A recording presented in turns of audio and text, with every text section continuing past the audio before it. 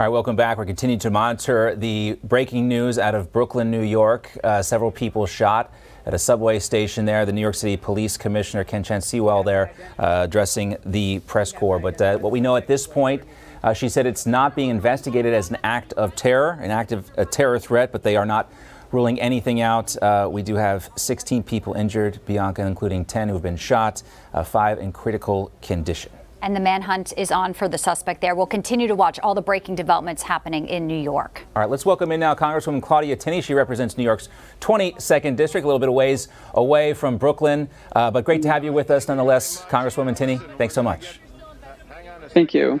All right, terrible situation. It is a terrible situation. And I think, you know, for anyone who's been in New York City over the last couple of months, they can speak about the fear of being on a subway platform or something like this. You know, you don't expect something like this to happen, but we saw this video yesterday as well, Congresswoman, of people just running through Times Square because a manhole cover was on fire and there was an explosion. New York has changed quite a bit. Yeah, I've been going to New York City basically my entire life. My parents worked in Brooklyn, actually, when they first met. And my dad was originally from New Jersey, and we moved to upstate New York. You know, I was actually the first one of my family born up here. But just to watch the decline in New York, 8 terrible years of de Blasio, the terrible mismanagement of the city on every level, especially the crime issue, and then New York State government actually getting on board and creating this cashless bail system, the prioritization of criminals over victims, you know, the misguided, it's all about the legal gun owners as opposed to dealing with the fact that the police have no tools in their chest. And, you know, the Kathy Hochul, I just watched her blame this all on no more gun violence. Right. She just presided over a $220 billion budget, the largest in New York history, where she did not address the situation with the cashless bail, with the dangerousness of people on the streets, by making sure there are mandatory minimums for illegal possession of guns and drugs and a lot of those things that are happening in New York. People are, you know, the crime rate is not just New York City, it's across the state. But you're seeing what's happening when you have irresponsible people in charge, when they undermine and demoralize the police. They've done nothing to really do to resolve the damage done by de Blasio when he defunded over $1 billion out of the New York City Police Department. You know, it's having the effect that you know is going to happen when you demoralize and defund the police and prioritize criminals. This is what happens. People aren't safe. Yeah, for Kathy Hochul to get in there and say it's time to rally around and New Yorkers need to stand up against crime. I mean, considering how she's been on board with these policy changes that have really led to the downward spiral of New York is pretty probably galling to a lot of people, including your constituents. But let's focus on the other big story today, of course, and that's this record-breaking inflation. You know, ABC News talking about the Biden economy. 69% of the public now unhappy with the way the president is handling this issue.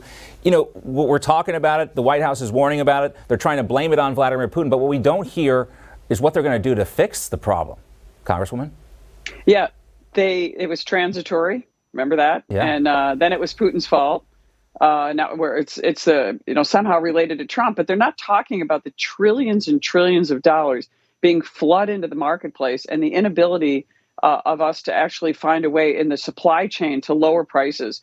The focus on cutting and gutting our energy industry, forcing everyone into a Green New Deal like electronic car. You know, their answer to the energy crisis is go buy a $60,000 electric car. So what you're seeing is inflation just taking hold, and the energy sector doesn't really show there. That is where the real increases are. And when the energy prices go up, that affects the entire supply chain. So you're seeing this real disaster, and the numbers are incredible. It's really just about 70% people, and I assume that's a poll across all types, all demographics, are dissatisfied with President Biden's handling of this inflation. But the solution the Democrats have is more spending, more incentives to keep people at home, more incentives to just drive the price up. And by the way, this inflation is outpacing the slight increase in wages. So you're seeing a tremendous cost to consumers. This is hurting the least able to afford this right now.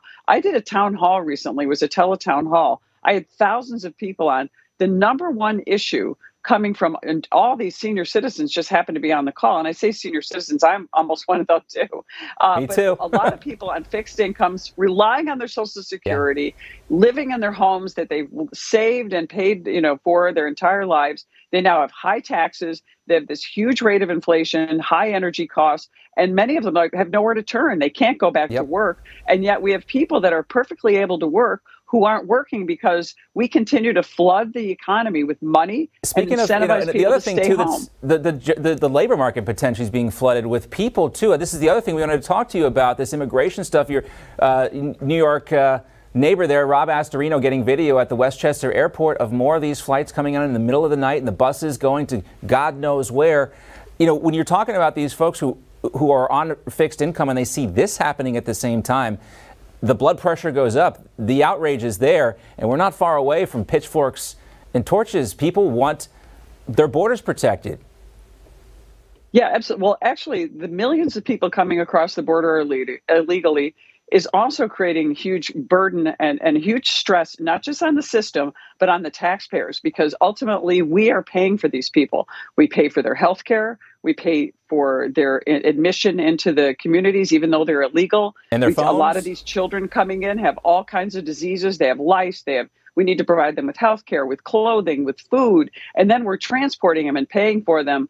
On the El Paso Express, as I think Rob Astorino referred to it as, all the way up to places like New York. And the New York taxpayers, who are already among the highest taxed people in the entire nation, are now having to take care of these people. And it's not that we don't have sympathy for people, but they're being human trafficked. So the Biden administration is party to human trafficking, drug trafficking, all at our southern border. That's why I've repeatedly called for Joe Biden's impeachment over his dereliction of duty, his failure to uphold the laws of the United States, which he's required to do by Article 2 of our state Congresswoman. U.S. Constitution. We hear a lot more about that impeachment talk, and I'd love to have you back to hear more about that coming up. But we got to get back to this breaking news and some other stories, including Ukraine. We appreciate your time. Congresswoman Claudia Tenney, always great to see you.